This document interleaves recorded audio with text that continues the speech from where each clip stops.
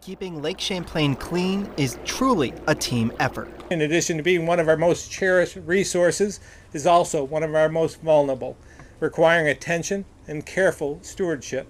That's why today, Vermont Governor Phil Scott and other political and environmental leaders from New York and Quebec came to Crown Point to sign on to an action plan together.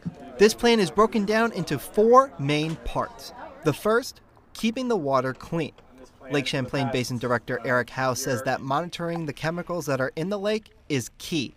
At least document that they're there and hopefully begin over time to build up an appreciation and understanding for the impacts that those chemicals and those contaminants might have. And with clean water comes healthy ecosystems, more specifically finding the ties the wildlife have on blue-green algae.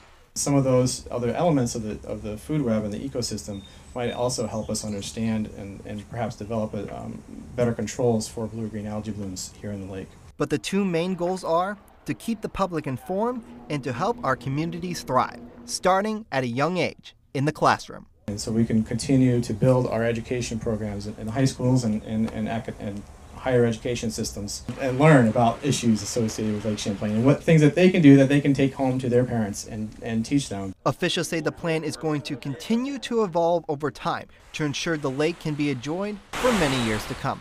Hopefully we'll be able to solve this and continue this work, which is not only important for today, but for future generations as well. In Crown Point, Josh Luttrell, NBC 5 News.